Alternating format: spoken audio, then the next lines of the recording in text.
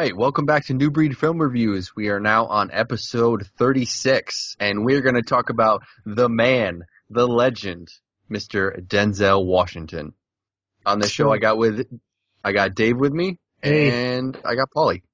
Hello. And we're just going to talk about a character or actor spotlight on the show. And this is the first that we've done. Me and Dave have done a director before, but now we're kind of talking. He's one of my top 5 probably actors. Well, top 10 actors. For sure.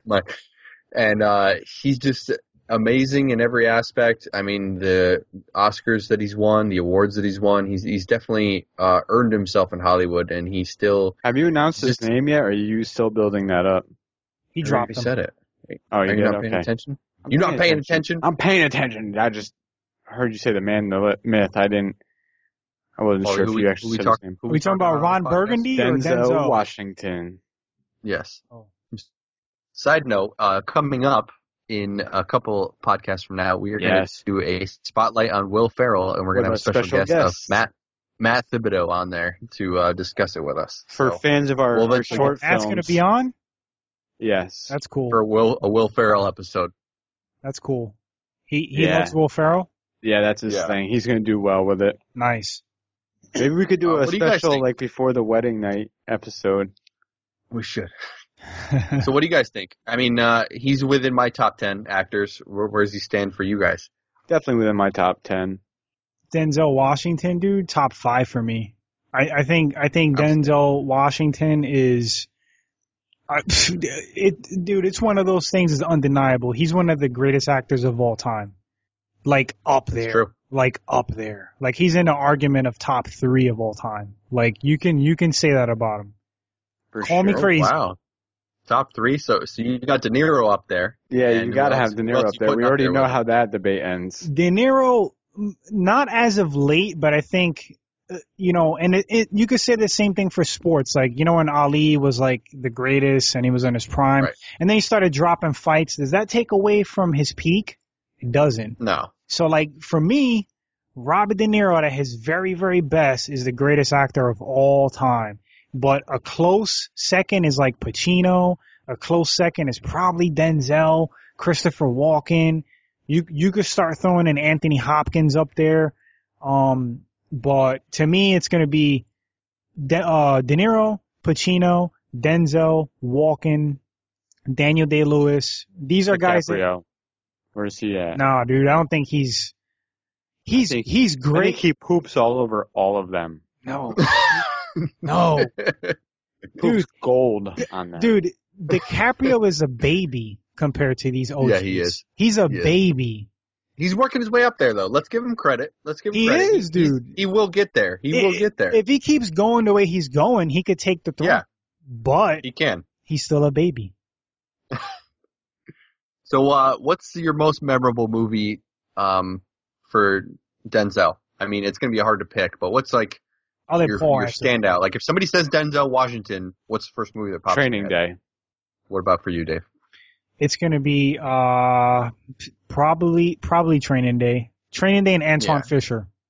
Yeah, I would say for me too. If somebody said Denzel Washington and they asked me to pick the first movie that came to my head, I mean Alonzo Harris in Training Day, absolutely an amazing villain role.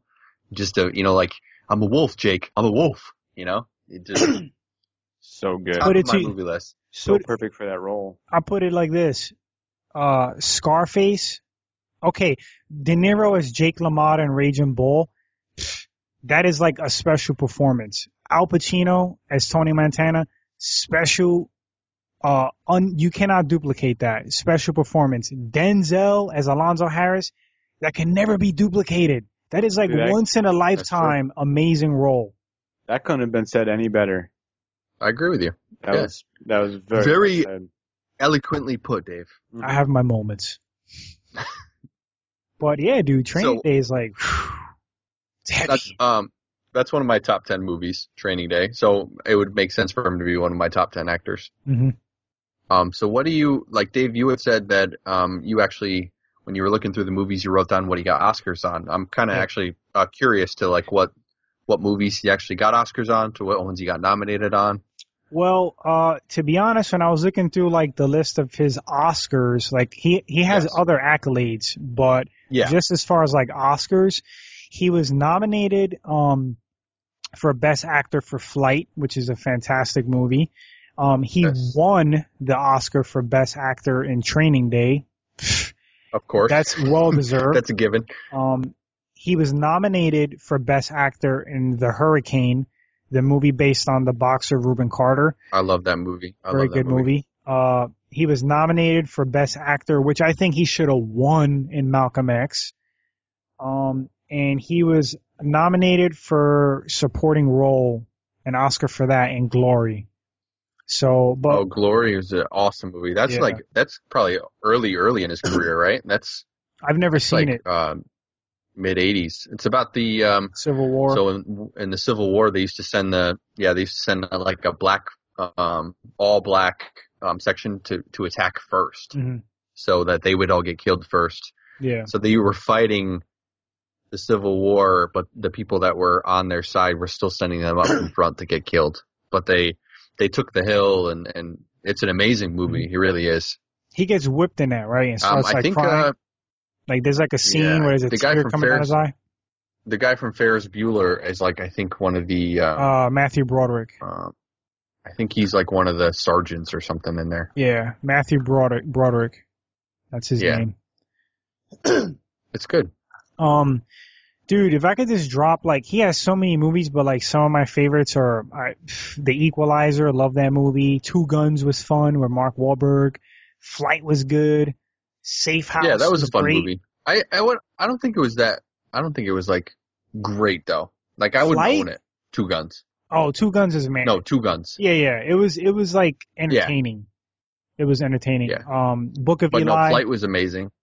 Book of Eli, amazing. Yep, Book of Eli. Paulie, you still got to see that damn movie. I know. I still haven't seen it. Yeah. It's like every other movie we talk about on here. I haven't seen that one. Out of Time. Antoine Fisher's probably Out of Time is really good. Yeah, Antoine Fisher's probably one of my favorites of Denzel besides Training Day.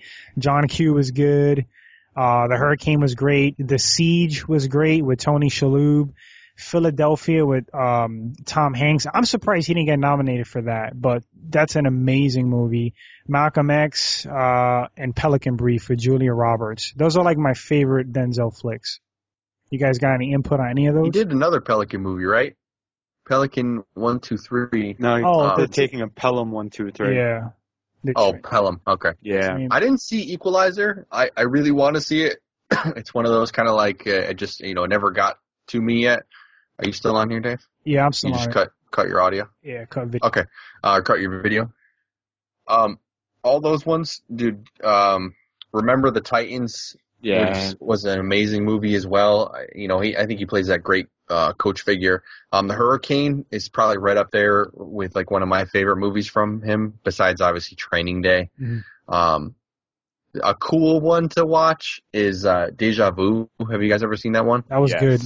Where he's got to like prevent the woman from getting murdered. That's with that hot chick. Yeah, it was a really cool concept. Yes, and Val Kilmer, like super fat in there. Yeah. Yeah, he's not much better now. Val Kilmer, like talking about him, I just saw Willow. I got it on Blu-ray for like $7. Love that movie. That's awesome. Yes, dude, I love Willow. Yep. Val Kilmer, it's the scariest things in the world. Dude, practical effects. I don't know what they call them in that movie. Yeah, practical effects. Those things scared the shit out of me as a kid. But speaking of Val Kilmer, dude, there's like big time rumors that he has throat cancer, and like due to his religious beliefs, he won't get traditional, medical treatment, and he's looking very frail. And it's sad, dude. I really like Val Kilmer. I think Val Kilmer was the man, it's just kind of sad. But anyway. Safe House was amazing. Like you said, Ryan Reynolds did a great job with it. Man on Fire, dude, he played that twisted character where I didn't care for that movie, dude. No, I didn't like. The movie is not one of my top like Denzel Washington performances, but he played a twisted mofo in that movie. Denzel did? Shoved those explosions up that guy's butt. Oh. Yeah. And then he tied the guy's hands to his steering wheel and then cut off his fingers one by one. He played a messed up character in that one. Dude, I was so disappointed by that movie. And honestly, it wasn't his best. It wasn't his best. No. No, it was very predictable too. Like, yeah, the ending and everything. What else, Brian? What else you want to touch on with him? I don't know. I think, all around, he, like you had said, he's like up there with one of the top ones, and he has he just has a swag to him. You know, when we talked about some of the new actors, like on the last podcast that we did, underrated actors and ones that you can actually sit there and you can watch. Like, I could sit and watch Denzel Washington just have a conversation. You know, he could just sit there and he could just talk on screen, no crazy cuts. He can just interact with somebody, and he has my attention the entire time. Dude, we haven't even touched on one movie. It was very good too, American Gangster. That's what I have. That's like the first one on my list of second one on my list of favorite movies. Mm-hmm. Yeah, he just has and he can have that persona. He just, you know, he's a New Yorker by heart, you know, so he just kind of takes that with him. You know, he's got charisma. He's got that like that. Yeah, he does. Yeah, dude, he's 60 years old. I know. Yeah. Isn't that crazy? That blew my mind today when I was looking stuff up on him. I was just like, are you? I knew he was up there, yeah. But you know what, dude? He's getting older. You can see him. He's getting older in his films. You know, you can see he's getting worn down. He still looks good for his age, though, you know? He does. Yeah, he does. But, dude, they showed a picture of him at the Mayweather-Pacquiao fight, and it's like an internet joke now. Like, he was looking kind of rough. Like, he's got, like somebody, just whoever's listening, Google Denzel Mayweather-Pacquiao fight. And it's like, it's a bad picture. Like, I don't know what was going on with him that day, but, and I was like, they were calling him Uncle Denzel. They were just ragging on him, man. But I'm like, you gonna make fun of Denzel like that? You can't do that. Look at this guy, though. It's bad. Yeah, it's bad. Paul's looking it up. It's pretty rough. Uncle Denzel. It does look horrible, man. It's not good. Where's the swag? Yeah. Oh, wow. His mojo. He lost his mojo. Oh my God! Why would he have the handlebar mustache? He looking like Fire Marshal Bill with a dark tan. Hey, no, let's stop hating. All right. He's a man. This is a tribute to Denzel. He's a man, not but a roast. Still, we can still have fun. Everybody gets that's just a bad picture of the man. He's getting old, though. That's not just a bad picture. There are multiple bad pictures at this fight. Yeah. Well, tell me one person besides Hulk Hogan that can pull off a handlebar mustache very well. Everyone from the 1800s. I don't know. You got a point there. Exactly. Why did he do that to himself? Why? That's a good question, man. I couldn't even begin to fathom why. Anyways, so what's your favorite movies, Paulie? They've been telling them. You guys, we've touched on all of them. We got American Gangster, obviously Training Day, Man on Fire, John Q, Remember the Titans, like, Deja Vu. Those were all best movies. The earlier ones, like Pelican Brief and all that, I never really watched those. Steven Seagal was in the Pelican Brief, though, wasn't he? Or maybe I'm something different. I don't remember. It was Julia Roberts and him. Oh, yeah. No, it's not Steven Seagal. I'm thinking of something completely different. But yeah, I didn't really see a lot of the older movies, so it's mostly the newer stuff, but I still think he's, top of the list for sure. Probably not my top 3 favorites, but that's not because of his acting skills. It's just I have actors I like more than him, like Leo. Mm-hmm. This is kind of cool. I was kind of just looking through stuff about him, and he had said that when he went on the set for Training Day, his son had asked him, is there any like darker movies that he had turned down? And he actually turned down to play Brad Pitt's role in Seven. And he said it was too dark and evil, and then he didn't want to do it. Wow. That's kind of crazy. What the? That would be a way different movie. Yeah, I don't know if he would have been able to pull that off. You know how in the last episode I was saying Brad Pitt, I don't think he's that good? Well, he was freaking-tastic in Seven, and I think that he was the only one who could really play that role. Mm-hmm. As much as I love Denzel, I think he could have played Morgan Freeman's part, maybe. Although back then, probably not. No, he played Morgan Freeman's role now. Yeah. But, funny thing about Denzel, like as talented as he is, I'm going to sound crazy here, but I don't think he's very versatile. Like, he kind of always plays the same role. Like, you know what I mean? Like a very smooth customer. He doesn't play like who's an actor out there who like, okay, Tom Hardy. That's the definition of versatile. That dude can play anything, different roles, out of like his element. He doesn't have an element. Johnny Depp, you know what I mean? Johnny Depp goes from serious to goofy character. I don't think there's anybody with more versatility than Johnny Depp. No, but you do bring up a good point, Dave. He plays he does play the same kind of role, which he does excellent. Yeah. But you never see him really step outside his box into like a really crazy role. Yeah, Christian Bale. Right. Christian Bale can jump anything. Here, there, everywhere. Yes. Yeah, exactly. Sean Penn, Penn played like a gay guy. Can you ever picture Denzel playing like a Johnny Depp character or like something really out there? Jared Leto played like a cross-dresser in Dallas Buyers Club. Like, that's versatile.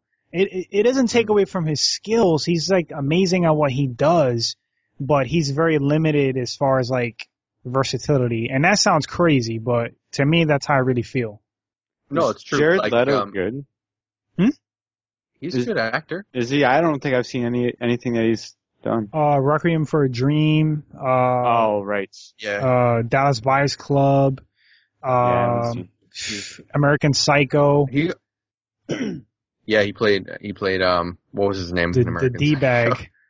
He's the dude that was in his living room. The guy who says he's his name. He's the guy that was in Christian Bale's living room. He's like, hey, where's you got paper all over the floor? Do you have like a chow or something? and then Christian Bale I'm not even going to ruin it for people who haven't seen American Psycho, but. No, but he's good. He's well, like back to kind of like Denzel. He's a character actor. Like he can be put into a role where he can kind of like change himself completely. Whereas Denzel, you give him a script and he can entertain you completely on the screen just by his swag and just by the way he delivers it. He wouldn't play a cross-dresser or he wouldn't play like you wouldn't ever see a Denzel as a Marvel character or a DC character. Mm-hmm. You know what I mean? It's just not in him to do it. Yeah. But that's his strong suit. His strong suit is playing like a crime caper or like a villain or like a good guy or a cop or something. That's his strong suit, and he's kept that way. He's made a career that way, building upon that. It's funny because I was thinking about the same thing as Robert De Niro, but when I was thinking about it, Robert De Niro actually played Frankenstein. And Mary Shelley's Frankenstein. I can never see Denzel doing that. Well, Taxi Driver too. I don't see Denzel playing a character like Taxi Driver. Yeah, but you know what? I see him playing that more than like Frankenstein because like Taxi Driver is more of like a reality-based grounded character. You know what I mean? But like to put on a full suit and act like a monster, like De Niro did that. Why are you cracking up, Bri? Because did he do a good job at that? I don't know. I haven't seen it. Dude, it was great. I'm imagining in my head. And I'm imagining that it would be funny, like to watch. No, it was actually. Yeah, I can't. He did a good job. He really did. Trust me. Check it out. What was another like? Okay, De Niro played this guy who was in a coma for like many years. The movie's called Awakenings. It's with Robin Williams. There's a lot of similarities between De Niro and Denzel's acting style, but when I really thought about it, I think even De Niro kind of went out of his comfort zone and box, but that's not taken away from Denzel at all, man. He's like one of the best at what he does. So, you guys got any other input on that? And I think. Like I said, I think he's smart and he's picked his entire career to pick movies that have suited his strong suit. The ability to give him a good movie where he plays a good character, and that's the smartest thing he's done. Absolutely. What do you think, Paul? What do you think, Paulie? You guys put me on. I have no opinion on the matter. All right, let me ask this. Do you guys agree with this? We always talk about the movies that cannot possibly be labeled as bad. Would you think somebody's smoking crack if they say Denzel's a bad actor? Yes. Like I would not, like we had said before, immediately if somebody said Denzel was a bad actor, I would not trust their movie recommendations ever again. People who don't like Jurassic Park and people who don't like Denzel Washington. This is a true story. Correct. This is a true story, and I want to get you guys, like, your reaction out of this. Somebody at work said that they didn't care for Training Day. What? That it basically was an okay movie. I quote that. That's what they said. That's horrible. I was in shock. Like, I was like, are you serious right now? Like, that blows my mind. Here's my rebuttal, because I don't understand that. I don't understand sitting and watching the movie and actually walking away thinking that. Mm-hmm. So my rebuttal to that would be, okay, what's your favorite movie? And I guarantee you it'd be some random piece of shit movie, you know? Yeah. That's a good point. That wouldn't hold any weight. Dude, a refrigerator is cold, the sun is hot, Training Day is effing amazing. It just is what it is. Like, that's life. You know? You summed it up good. Right there. That's it. I like that. I'm going to use that from now on. There's no denying. I don't care. You know how people are like, oh, everybody's entitled to a different opinion. No, you're not. Training Day is one of the greatest movies ever. That's it. Exactly. And Alonzo Harris is one of my all-time favorite movie villains, too. So, yeah. Which Alonzo Harris is Denzel Washington. Yeah, I have a question real quick. Unrelated. Yes. What's up, Paul? Brian, is Dave moving on your screen, or is he kind of frozen in place? I don't see either of you. Oh. I see you, but Dave's frozen in place. Hold on, I'm going to snap a picture so you guys can see this. It's kind of funny. Yeah, you guys are locked up too, but audio feed's coming in just fine. Yeah, as long as the audio's good. Yeah. You guys can hear us, right? The listeners. That's the most important part. Yes, we can hear you. I know. I was like, was he waiting for a response from them, or?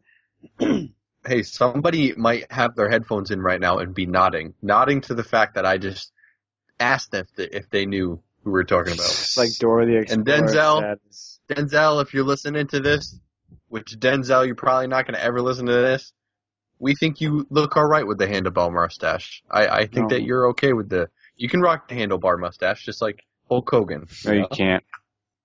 I don't. No, you can't, but sorry. He looks like, but you know how like in the first, the Nintendo Mario, where like Mario and Luigi look exactly the same but different colors? Well, Denzel for the Mayweather-Pacquiao fight looked like a darker Fire Marshal Bill. Google Fire Marshal Bill from A Living Color. There you go. It's, don't tell me his name. Why can't I think of Jim Carrey? Right. Played him, right? Yes. All right. So what do you think, guys? You think that's a good enough tribute for the man, the myth, the legend, the handlebar? Yeah, I think so. I mean, there's only so much you can say about a single person. The legend. I think that's good. All right. I like. I think we covered him good. That sounds funny, dude. Oh yeah, they were good. I think we got him pretty good. We covered him well. Yeah. So Dave, I can't pull the card, but what kind of goodbye are we doing right now? Oh, we're doing the Puerto Rican what goodbye. Kind of goodbye are we doing? The Puerto Rican goodbye. Exactly. The Puerto Rican goodbye. And it's okay because Dave's Puerto Rican. So I'm Puerto Rican, so I can say this. The Puerto Rican goodbye is, this is what I grew up with. Bear with me. Your freaking family is saying bye to each other or to like friends. Okay, bye. Yeah, we'll see you. It was a great time. See you next time. Oh, but that cake was so good. That cake was good with the coffee. Oh my, yeah. Okay, love. I love you. Okay. So next week. Okay. Oh, but what are we going to see? Oh, but Joey's not going to go. It's like a 30-minute goodbye. And it's like in Spanish too at times. Yeah. Oh man. It was messed up. But I'm sure there's a let's not. Huh? I'm sure there's a Greek goodbye. I'm sure it's not exclusive to Puerto Ricans.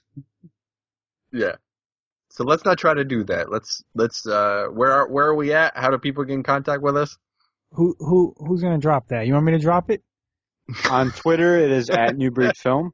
We're on Podomatic. We're on iTunes. Newbreed Film Reviews 2014 at Gmail. We're also on Facebook. We're on Facebook. So you can hit us up there. Facebook. And we do have Stitcher. We do have a sister podcast called Real Fiends, and Dave and Gil are on that one, and me, and I've been on there once, and Paulie still hasn't got on there, but he will. It's a strong It's a raunchier version covering movie facts. So if you guys want to check that out, you can. It's a different flavor than the one that we do here, but if you want to kind of check out, see what we're both doing, subscribe to that one as well. Super explicit content. They go off topic into some fun little tangents, but if you're sensitive, you can't listen. Yes, 18 or older only. But it's all in fun. Yeah. So like the guy said, find us on your favorite podcast directory. We're gonna probably be on there. We're on TuneIn Radio. We're on Stitcher. We're like all over the place. So coming for the #1 spot. You know what I mean? All right, guys. So we're not playing chess here. Hold on, I'm gonna give you a quote. You just messed it up, chess, dude. Jake. You just messed it up. We're not playing check. I did. Do it for me. Drop it for me, Dave. It ain't checkers. It's chess. You think he's my friend because I call him by his first name? When he shot. Oh, okay, I'm not gonna ruin it. Somebody out there hasn't seen Training Day. That's the game, we'll son.